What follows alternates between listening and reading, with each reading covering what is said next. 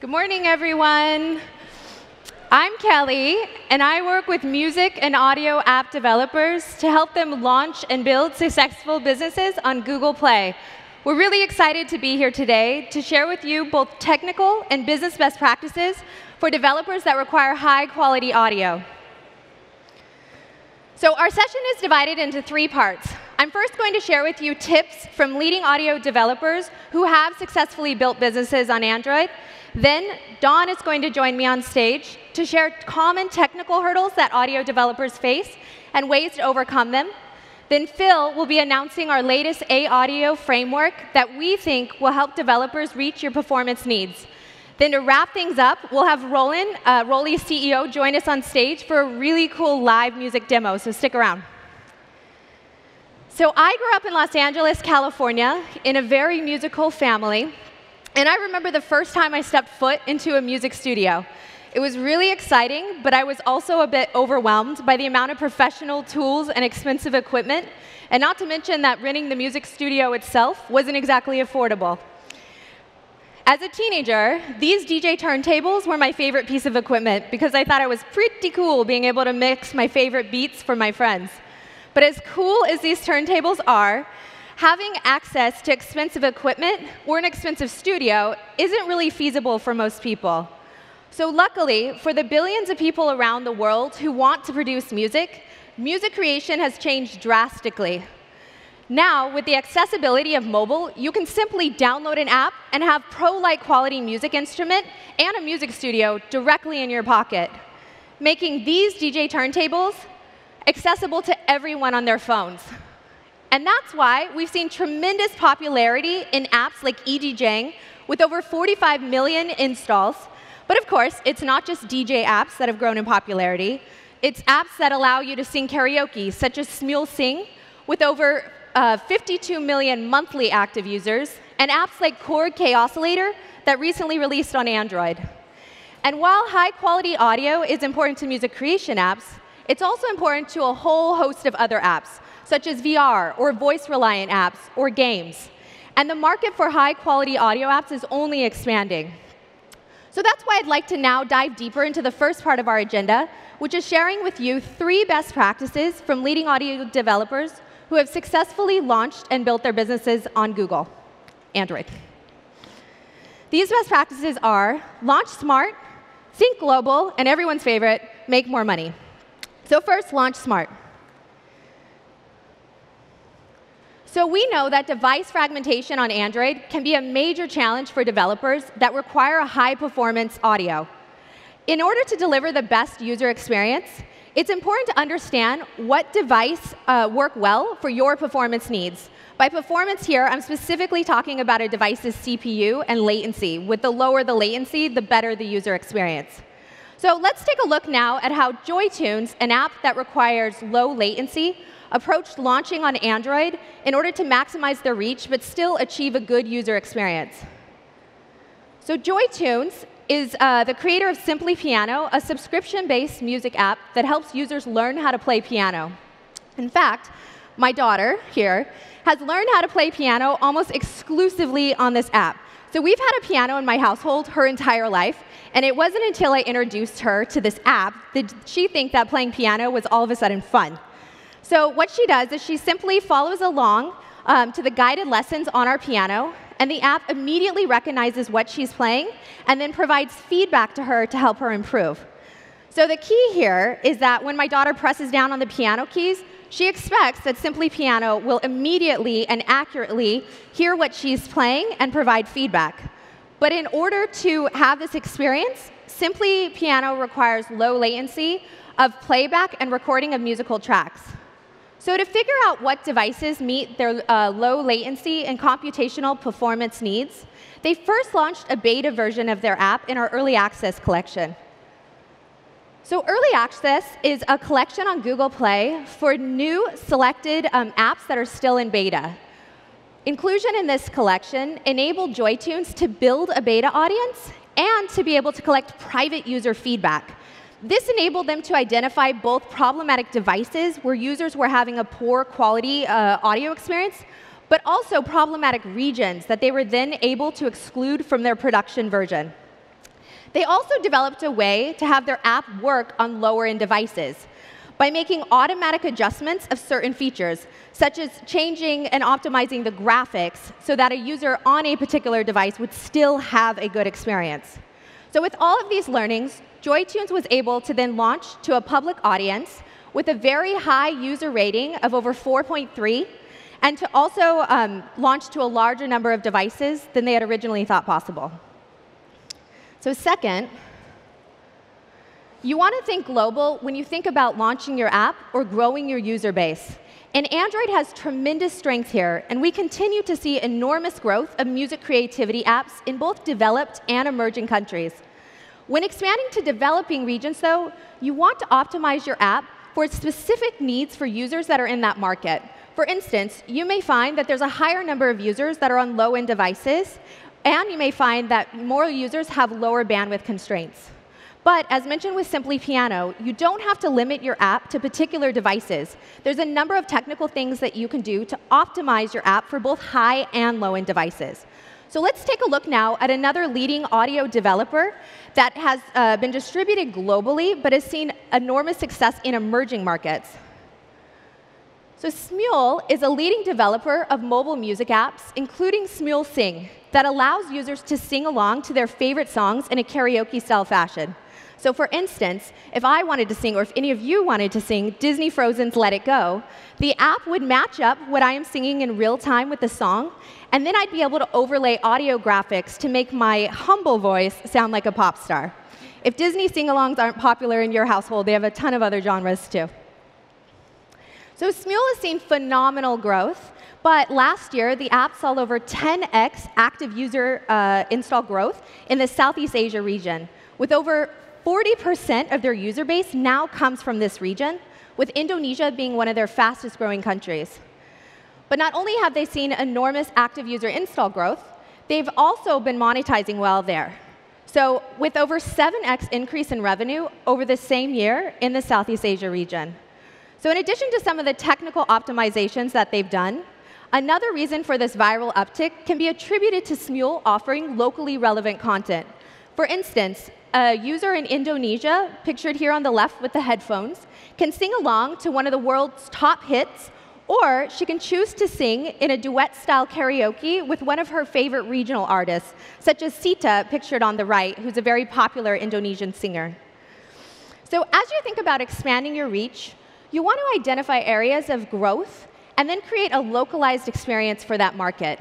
I also encourage you to check out our Building for Billions guidelines online if you're interested in more tips on building for emerging markets.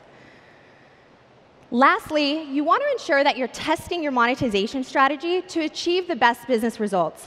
So many music creation apps have historically required that users pay a premium price in order to access their app. But because of the variety of payments that are available on mobile, user consumption habits have changed. And in fact, on Play, our fastest growing business model comes from subscriptions, where we've seen both subscribers and revenue double over the last year. So while the last two apps that I mentioned, Simply Piano and Smule, allow users to download the app for free and test it out and then sign up for a subscription, the developers of Ultimate Guitar Tabs have tested an interesting hybrid model. So Ultimate Guitar Tabs allows you to learn how to play guitar through in-app lessons, or you can just jam to your favorite song. So Ultimate Guitar started off as a premium app, but rather than charging a high price point, they experimented with a lower price point for a paid app, allowing users to download the app for $2.99, as you can see on the left. This essentially lowered the barrier to entry. Then they upsold their users once they were in the app, allowing them to download the full version for $9.99, as you can see on the right. So this hybrid approach of using paid and in-app purchases turned out to be an effective monetization model for Ultimate Guitar Tabs. They not only increased their revenue overall, but in-app purchases now account for 65% of their revenue, which is a pretty striking stat given they're already a premium app. So while a hybrid approach worked for them, I encourage you to test out different monetization models beyond premium and see where you have the best conversion results. So these are just a few examples of audio developers that are seeing tremendous success on Android. There's a tremendous appetite for music creativity apps, And so we think if you follow the business tips that I just gave, and also some of the technical tips that Don and Phil will be sharing, that there's a big opportunity for developers in this space. I would now like to introduce Don to the stage to discuss common technical hurdles and how developers can overcome them. Thank you. Hello, hello. Thank you, Kelly. Hi, I'm Don. I'm a developer advocate, and I lead our developer efforts for the Android high-performance audio framework. What that means is I help you guys create amazing audio experiences on Android. What it actually means is I spend virtually all my time listening to sine waves. Outside of Google, I do a bit of DJing, and in my head, I like to DJ in places like this. But the reality is actually probably closer to this. More people definitely turned up later, I promise. OK, so today I'm going to give you 2 best practices which you can use in your apps to create amazing audio experiences. These are obtain low latency audio paths and meet your audio deadlines so you don't give your users headaches by putting audio glitches into their ears. So starting with obtain low latency paths. I'm going to talk about 2 signal paths through the Android system. Number 1, recording, and number 2, playback. Now, one of the first questions that I often get from developers is, what is the latency of this path? And this is the thinking behind the audio.pro hardware feature flag. And if a device reports support for this flag, it means that this particular path is less than 20 milliseconds over the headset. You can use this flag in your app to either enable certain features, such as live monitoring, or you can only distribute to these devices, these pro audio devices. And there's now tens of devices in market which are supporting this particular standard. So it's not just Pixel and Nexus devices. We're seeing good uptake from OEMs as well. So audio recording. This is the path through the Android audio framework when you're recording. You have an analog signal into a microphone, goes through an analog to digital converter, through some effects to kind of clean up the signal. This can be things like noise cancellation and echo cancellation. And then the digital data is delivered to your app. Now, effects can add latency So if we're talking about low latency apps, what we want is the lowest possible latency. And there is a route through the system which allows us to avoid adding this latency. And this is obtained using the voice recognition preset. The other thing we need to remember here is to use PCM16 format. And this essentially allows the audio framework to not do any format shifting, which potentially could add latency. So that's all I'm going to say about audio recording. Audio playback is a little bit more complicated. So every phone that produces audio in the world has a digital to analog converter in it. This takes ones and noughts and converts it into a voltage, which is used to drive headphones or a speaker. Now, I like to think of this as kind of a character, which is chomping down on this audio data and producing this signal. In fact, I even have a name for him, DACman. Now, DACman has very specific requirements for his food. He wants it served to him at a certain rate, and he also wants it served to him in bite-sized chunks of a very specific size. Now, for this analogy to work, DACman also includes a DMA controller and all the other hardware required to consume audio, so just bear with it. So this is how DACman fits in to the Android audio architecture. So your app is at the top here, and it's your job to get your audio data to the output as quickly as possible. The default path through the system is to go through a resampler, through some effects, again, to improve the acoustic quality of the signal, and then through a mixer and out to DACman. Now, as with the recording path, the resampler and effects will add latency. And we can obtain a lower latency path called the fast mixer path if our app conforms to certain requirements. So, number one, we need to obtain the correct sample rate. So remember I said DACman wants his food at a specific rate. We can use the Audio Manager API to find out exactly what that rate is. And that will enable us to create an audio stream on this fast path. The other thing we need to remember is not to add any effects. So once we've created this audio stream to DACman, we need to start supplying audio data. And we need to do it in this specific chunk size. And again, we can use the Audio Manager API to obtain this optimal size. So after this first chunk of audio data is consumed by DACman, he sends us a callback. He's basically saying, I've run out of food, feed me more. And we get this callback on a high priority thread, and this allows you to do your audio processing work without being preempted by other parts of the system. Now, this is a fairly critical part of any audio app. So let's take a closer look at what happens inside this callback. So every callback has a deadline. Remember that you have to send these chunks of audio data at very specific intervals. So the amount of time you spend in this callback is going to vary based on the computations that you're performing, like the complexity of the audio data, but also CPU frequency and the device that you're running on. If you miss this deadline, DACman is going to be very unhappy, and he's going to output silence in protest. So it's very important that we don't miss these deadlines.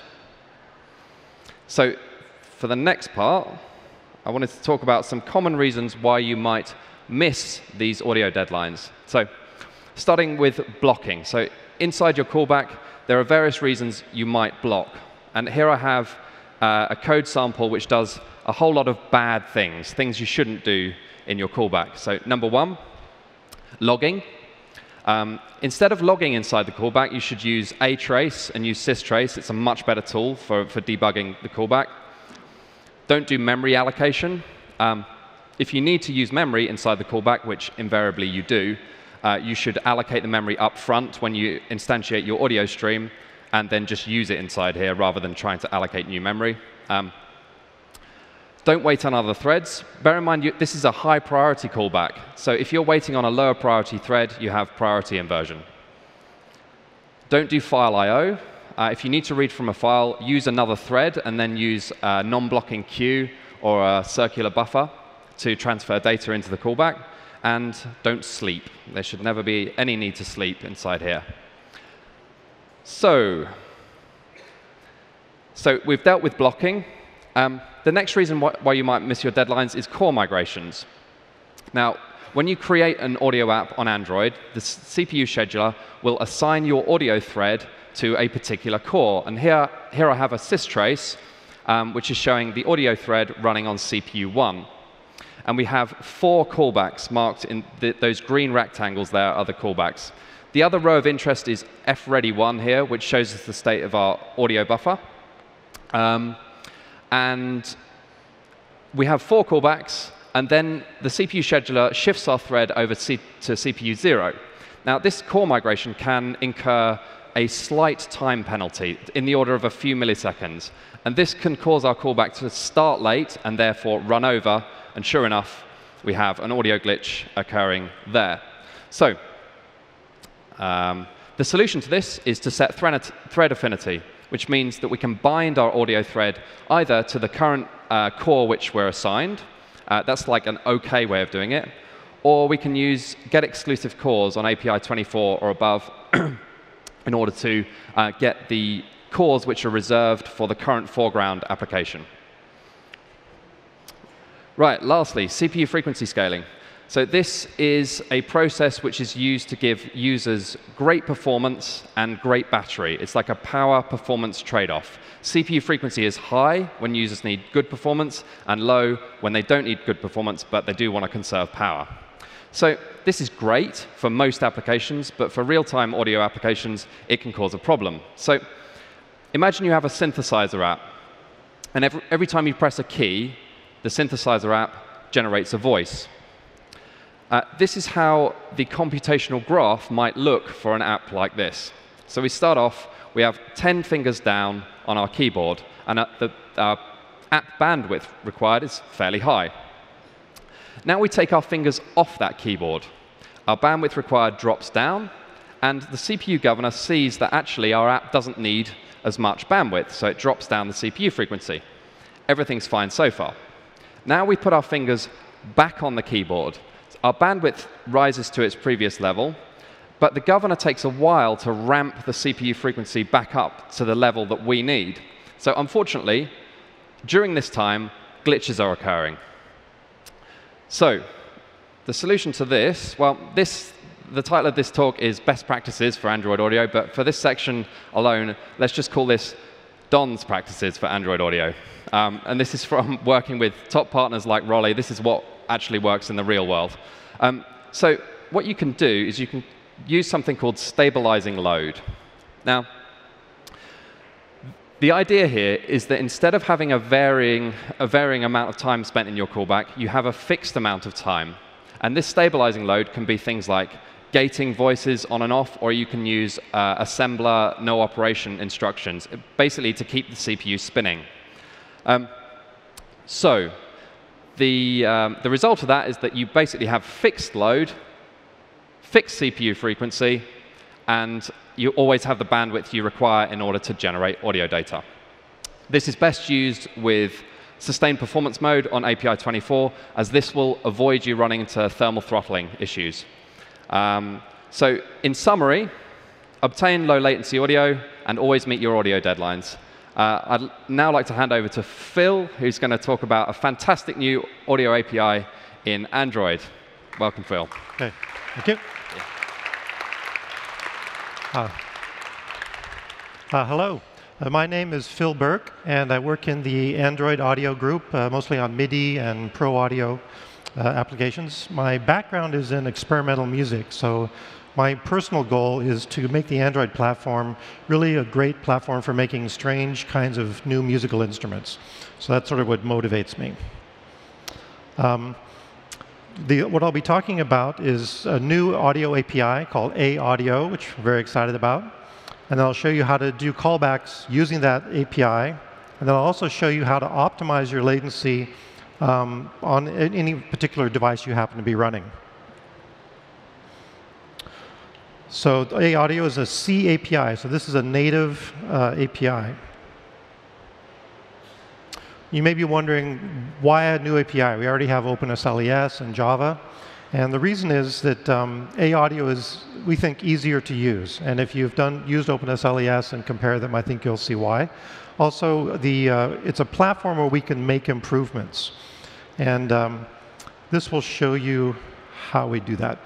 These three APIs can all go through the existing Audio Flinger framework. But if we make radical changes in the Audio Flinger, we potentially could break thousands of apps that are already existing. So what we do is we add a new A-Audio service where we can do some pretty radical things and not have to worry about breaking existing stuff. So we can do some big performance enhancements in the A-Audio service. So A-Audio uses the concept of streams, audio flowing from the mic to the app, back down to the headphones. So how do you create a stream using A-Audio? We use a builder design pattern. So in the builder, you can set your parameters that you want. You could leave everything just the default, and you'll probably get a stereo output stream. But if you need a specific sample rate or a specific format, you can set that. Once the builder is set up, you can use it like a rubber stamp to create multiple streams. So this is what it looks like in the code. So we have A-Audio, create stream builder, pretty straightforward. And if you want, here's how you set different parameters on the stream builder. Once you've set up the stream, you call Audio Stream Builder open stream. Again, pretty straightforward. And then if you didn't specify things like the sample rate or the format, then you'll need to query it to find out what you got. Don't just assume that it's 48,000 hertz, because some devices, particularly like USB devices, it might be at 96,000 hertz or something. So it's important to query to find out what you really got after you open the stream. Another important value is this frames per burst. And this correlates with the chunk sizes that DACman was consuming in Don's slides. So what is a burst versus what is a buffer? There's This can be very confusing. So when we say buffer in A-audio, we're talking about the whole array where the audio data is stored for a particular stream. And in that buffer, there can be multiple bursts. So in this case, DACman has 2 bursts that it can consume, and we're writing in the size of a burst. You have to start your stream. You can pause it, you can flush the stream, stop it. These are asynchronous calls, and normally you don't have to worry about that, but if you have to synchronize, we do have a function that will allow you to synchronize with a state machine inside A-audio.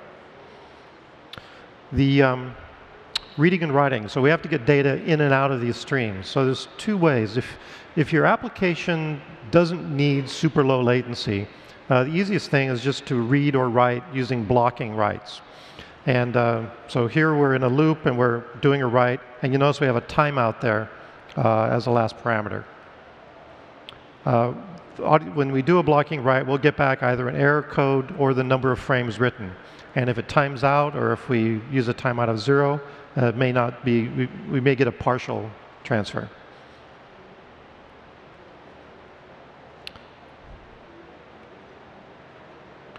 Okay, the second technique is when you need the lowest latency. And to do that, you'd need a high priority thread that may be running with a Sched FIFO scheduler, and hopefully at a higher priority as well.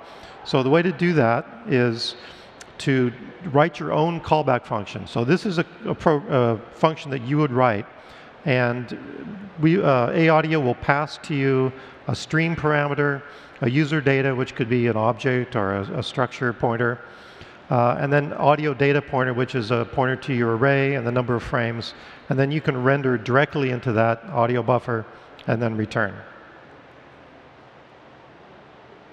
Once you have defined your callback function and you know what data you want to pass, you give it to the builder, you set the data callback on the builder, and then when you later create a stream, it will use those values. Sometimes people need to combine multiple inputs. Maybe you're taking 2 input sources and mixing them and sending them into an output. So what's the best way to do that with A-audio? We recommend using one stream as a master and doing your callback from that master stream, which ideally should be an output stream. And then what you do in the callback, see here we're being passed the output stream pointer. So what we do in the callback is we do a read from the input stream and we set the timeout to 0. So this is a non-blocking call. As Don mentioned, you don't want to block inside the callback. Now initially you may not get all the data that you're expecting, but pretty soon these 2 streams will synchronize like very quickly within a couple buffer calls, and then you'll have nice back and forth between these 2 streams, and you can do echo or guitar effects, things like that. The other topic I want to discuss is dynamic latency tuning. So if you, it's very difficult to predict ahead of time what the exact number of buffers that you need, and the number of buffers determines your latency. If you have too few buffers, too few bursts, I guess, in your buffer, then if your thread is preempted, you may glitch. So what you want to do, if you look at this diagram from before, right now we only have 2 bursts that are valid in this very large buffer. So that's our latency is 2 times this burst for this buffer. So if we are unable to write to the buffer, DACman will run out of data after 2 bursts. So if we have a glitch, we may wish that we have 3 bursts in the buffer, so we have a little bit more cushion if we get preempted, if our thread gets preempted. So we can adjust this value. The way you do that in code is that you can query to find out how many overruns or underruns you've had on that output stream. And if it's changed since the last time you checked, that means that you just had a glitch. So what you can then do is you can query to see what the size is of the buffer, basically how much of the buffer is being used, which determines your latency, and then bump it up and say, well, let's just add 1 more burst in here. So instead of being double buffered, I'll be triple buffered. And then you set that back in, reset your size. So this is a sort of a simplification. You may find that you want to, if you could do timing analysis and maybe lower the latency again later if you haven't glitched for a long time. But that's up to the application to do those kind of smart smart analysis. But this is the basic technique. So in summary, to a minimal audio program, you create a builder, you open a stream, you start the stream, and then in a loop, this case we're doing the blocking writes, synthesizing audio and writing it to the stream, and then we close it when we're done. So pretty simple. Just for comparison, this is sort of an equivalent OpenSLES program. It's probably a little hard to read, but as you can see, the audio is fewer lines of code, a little more straightforward if you want to use audio. So now audio, you're probably thinking that sounds great, but it's only in the O release. So how does that help me if I'm writing for Marshmallow or Nougat or Lollipop? So what we're doing is we're developing a wrapper which has is basically like the audio API and audio features, but it's in C++, so it just looks slightly different. And what we do is we dynamically link to the audio library using runtime linking. So your program can run and link on previous versions of Android, but audio won't be there. And so then what we do is we just dynamically switch over to using OpenSLES. So if you write your program to this new API, which will be like an open source thing, where it's not quite out yet, but it will be out soon. Then if you write your program to this C++ wrapper, then you'll be able to use audio or OpenSLES transparently and run on old or new platforms. Okay, I'm excited about what's coming up next. This is Rolly is going to give us a demo. And Rolly is a company that's been taking advantage of a lot of these tricks. They've figured out a lot of stuff, and they've been a great partner for us. So I'd like their CEO of Rolly, Roland Lamb, to come up and give us a talk about some of the programs they've been developing on Android. Thank you.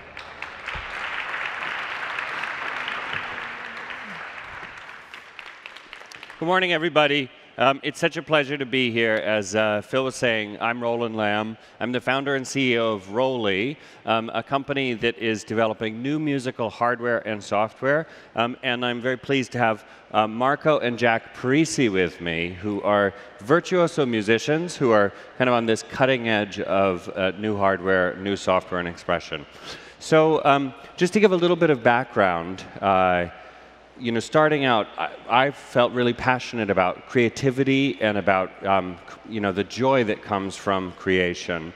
And in particular, we thought we want to empower everyone to be creators, but particularly in music. And the reason for music being kind of the center point for us is that there's this huge opportunity for expression that is untapped. And the way we think about that is that musical instruments are tremendously expressive, but they're still quite difficult to learn. And on the other side, electronic music has such versatility associated with it, but then it's relatively technical still and complicated to set up your own home studio. So we thought, what if we could create instruments that were deeply expressive, but also easy to learn, had the versatility of electronic music, but then didn't have all of the extra technical setup. But to solve that problem, we thought, first of all, we need these high-resolution control devices for digital. So, you know, we couldn't, if you just have like simple one-dimensional electronic controllers, you can't get to that depth of expression that you have with all of the physical gestures you can create with acoustic instruments. So I invented this instrument called the C-board, and the C-board is an evolution of the piano keyboard. You can play it just the way that you play a piano, but then you can modulate all of the sounds in real time using very intuitive gestures. So as Marco will show, you could play the C-board, first of all, just like a piano. I think maybe if the guys can bring up the audio. Sounds like maybe they just did, Marco. So we're running the C-board now on Pixel. Take it.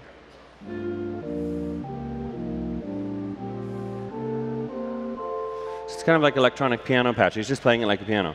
But if he wants to, he could play it, for example, like a guitar. And he would just, you know, be able to bend these soft silicon keys left to right, as you'll see.